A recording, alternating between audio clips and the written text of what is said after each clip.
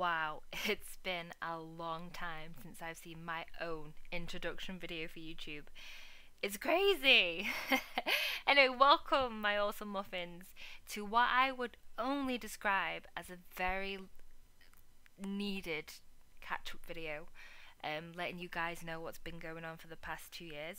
I know some of my muffins have been eaten, some of my muffins have gone rotten, and some of my muffins have been binned. That is the case with most things. You are easily forgotten if you don't really do much, which I appreciate.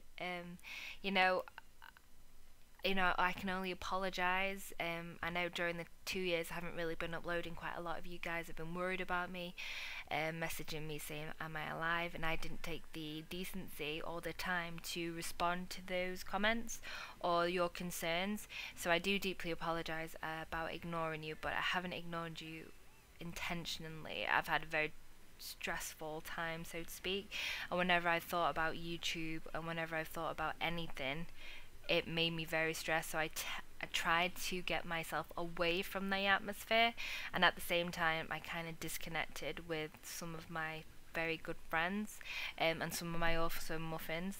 So I appreciate why people would have left. Again, I do apologise, that wasn't my intention at all. But today I'm here to talk to you about why I've been away from the whole scene for the past however long. Firstly, I just want to say YouTube isn't a profit for me. I don't make anything off YouTube. YouTube only helped me get, a few more games, a capture card here and there. It only helped me get that. It was never anything serious. So, as you all know, Nintendo have strict themselves up on their sort of rules, so to speak, for people uploading YouTube videos about them to YouTube, obviously. So, the past 2 years, I've had 150 YouTube copyright warnings from Nintendo on my videos, and out of those 150, I've had about 100 odd deleted. Like, my videos have just been deleted. My memories have gone, my friends have gone, my comments have gone from those videos. They're deleted. And what annoys me the most is that rule applies to me, but then you see the massive YouTubers out there who have no issues at all with copyright, and I'm thinking, because they're more popular, more famous, make more money. But if you're gonna have one rule for one, have the same rule for everyone else. If I get penalised for every Nintendo video I do, I want someone else to get penalised for the same thing. It doesn't matter what income they make on it. It doesn't matter how much more popular they are than me. At the end of the day, it's still the same game. Doesn't matter, it's still the same game, so the same rules should apply.